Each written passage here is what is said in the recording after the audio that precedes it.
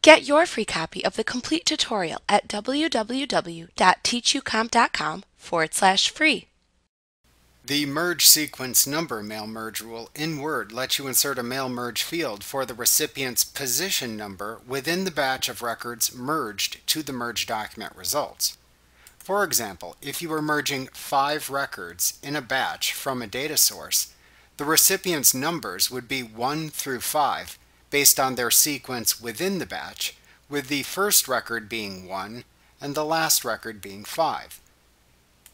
To use the merge sequence number mail merge rule in Word, click to place your insertion mark cursor where you want the sequence number field to appear. Then click the Mail Links tab in the ribbon.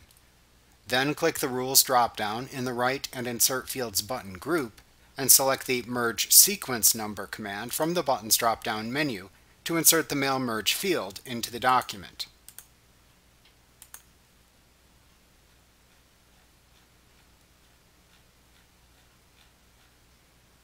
Like what you see? Pick up your free copy of the complete tutorial at www.teachucomp.com/free.